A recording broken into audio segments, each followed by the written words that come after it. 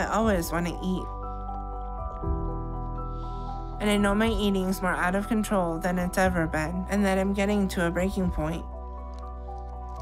But I've tried to stop and I can't, and I don't know what to do. You want me to make 4 patties? Can you do 6? Yeah, I got enough to do 8. How many you want? Why don't you do 8? All right. If I didn't have my mom's help, I know I'd be on my own during the day and wouldn't be able to take care of myself, so I'm thankful for her help. But the one change I'm happy about in our relationship is that my mom is no longer trying to get me to lose weight or eat better. I think a part of her likes some of the food I eat, and I feel like eating is a time where we bond, and it's the one thing that we can do to spend time together.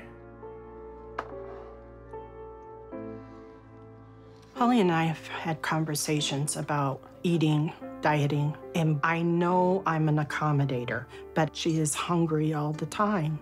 And the idea of her being hungry just eats me up. So to keep her happy, I spoil her rotten.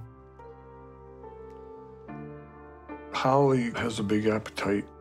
It's like she can't get the food into her mouth fast enough. And I worry about Holly because it's just not healthy being that big. I don't want to lose her. Nobody's supposed to have to bury their children. My parents and me have dinner, but that meal is just the start of my dinner. Because Ray has to work late, he comes home after we're finished. And he gets fast food on the way home for both of us. So once I've finished eating with my family, I go and get ready for bed. And then me and Ray will eat together before I go to sleep. I got the food, sweetie.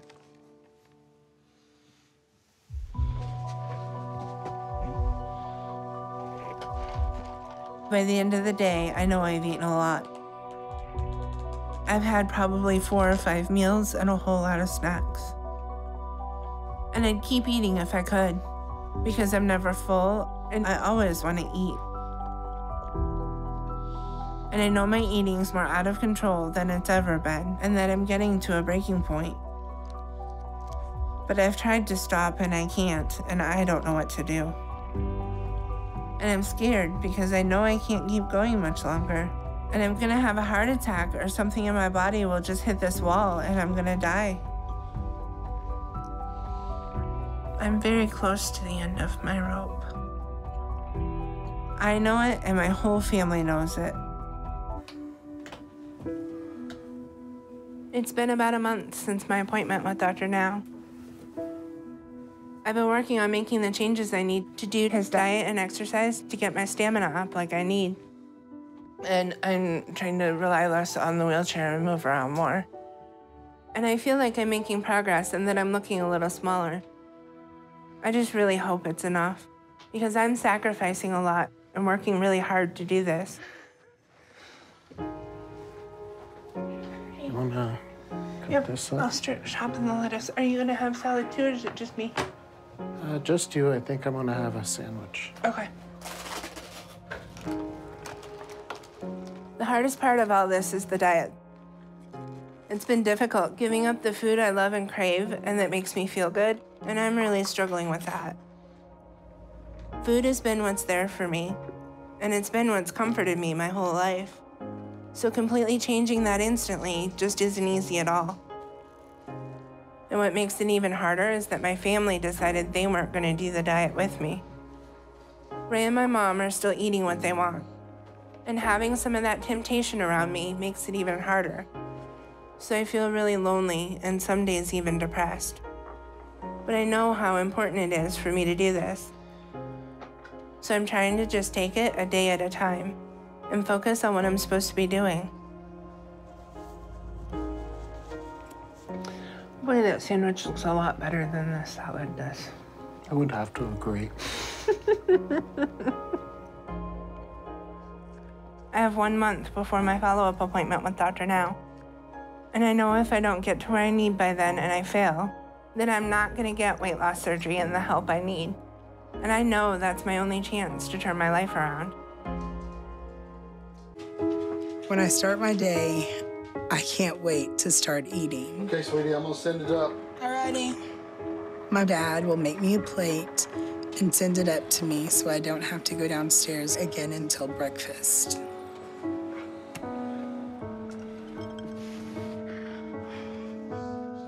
Nikki has always had problems with her food addiction. There were many times that I would talk to her about her eating habits, but Nikki has told me food is one thing I have control over. It hurts my feelings when you talk to me about it. Finally, I'd say, okay, you know what? Nikki, I don't care. So I just give her what she wants. I know I overeat, but food makes me happy. And I feel the most at ease with my eating when I'm eating by myself, because there's no one there to judge me. That's my happy place. We noticed at a very young age that Nikki wanted what she wanted, and she wanted it then. She learned how to work us pretty quickly. In many ways, we wait on Nikki like you would an invalid. And I've asked myself so many times, what is the difference between enabling and helping? When am I enabling her and when am I helping her?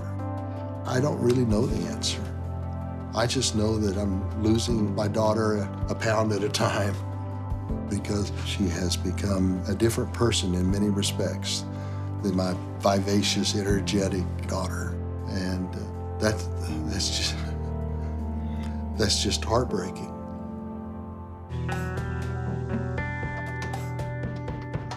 It's been a tough few weeks. When we got home from seeing the doctor, the first thing we did was get rid of the food that was not on the diet. It was really hard to let some of that go. I've really had to take it a meal at a time, because if I think about it, I'll get totally overwhelmed. Start eating, y'all are already done. Well, yeah, before you eat it, figure out how many calories.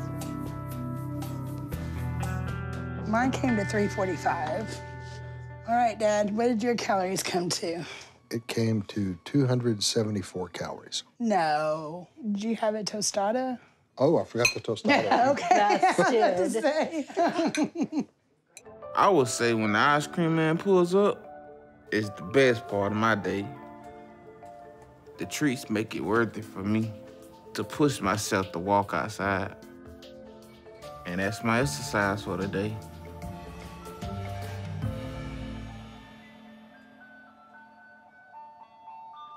Hey, what can I get for you today? Lee, what's going on? All right. Let me get 3 sodas, 3 sodas, 2 bags of hot Funyuns, 2 bags hot for you. a Nutty Buddy, All right. a strawberry shortcake, All right. an ice cream sandwich, 2 fudge round pies, All right. and Nutty Buddy, a plain Nutty Buddy. Okay. All right. Give me a minute. Ice cream is one of my favorites. All righty. Make sure you order right now. Appreciate you. All right. So that's how I start my breakfast, with the ice cream. And it starts to make my day get better at that point. But the ice cream and the snacks are just the start. It's good, but I get hungrier as I eat it. You know, I need something bigger. So what I like to get for my first meal is pizza, usually. I like pizza a lot, and I eat a lot of pizza. So I order that, and I save some of the snacks for later.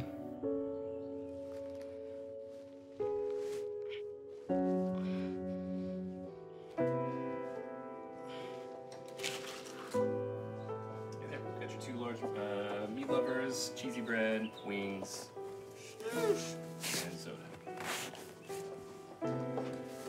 Appreciate you.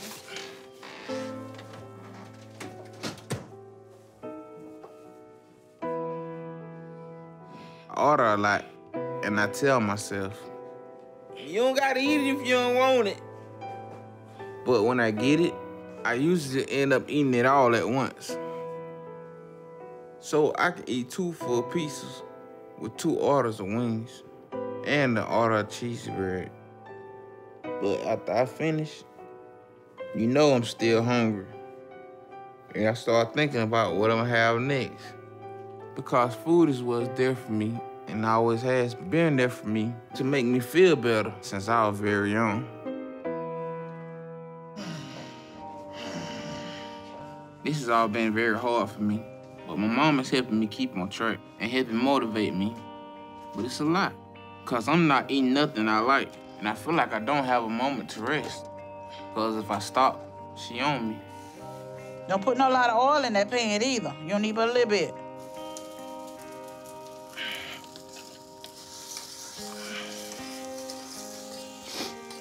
You through cooking? Yeah.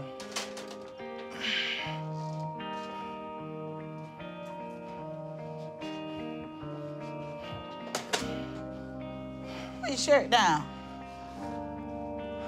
You want some? No. I want to add more flavor in most of this stuff, but the only thing I can use is pepper. But I wish I could put more salt and butter in it to help with the taste. But I'm restricted with the diet to only a small amount of options. So that is not as fun when it comes to food. The grocery store, it sucks. Just finding a trolley that I could sit in. It's like, whew, give me a minute. I don't know how that's gonna fit.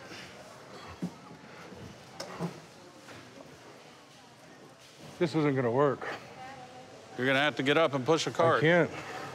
You gotta push a cart, Mark. That's all you can do.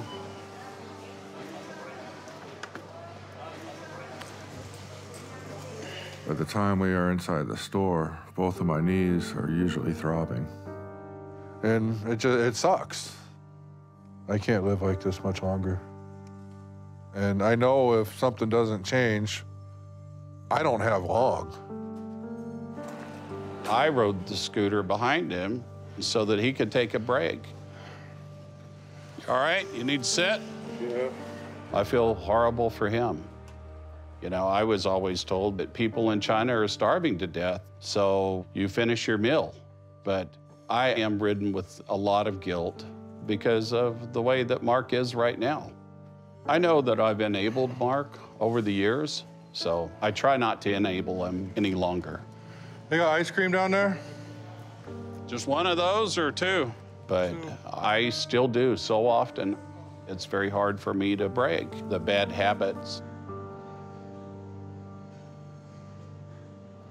I want Mark to be healthy. We can't live this life. We can't continue to live this life.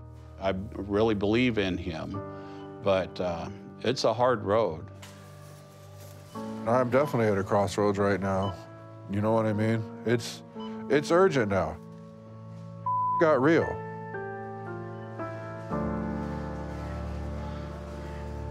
Mark, you're gonna have asparagus, right? Yes, please. Mark can manipulate me and Rocky both for the food.